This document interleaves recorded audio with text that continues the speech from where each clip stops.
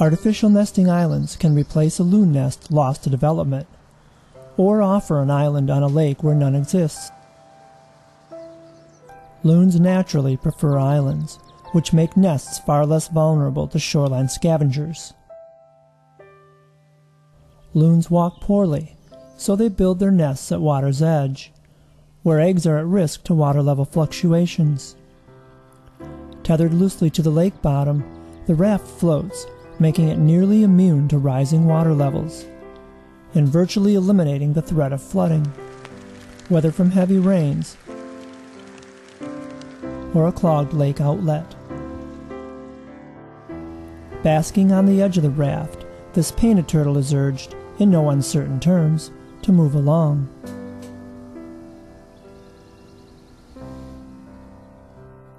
Placement is crucial.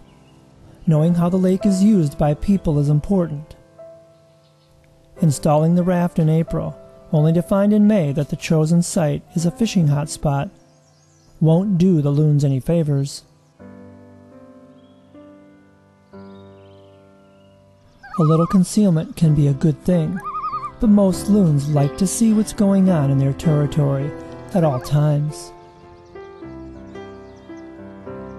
Once the chicks hatch, the loons generally leave the raft for good, within a day or two.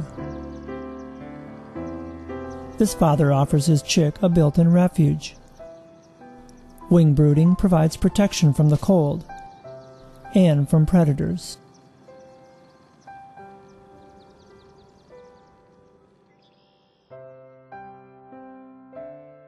Performing a final housekeeping task, this mother loon boards the raft one last time to remove and sink a discarded eggshell.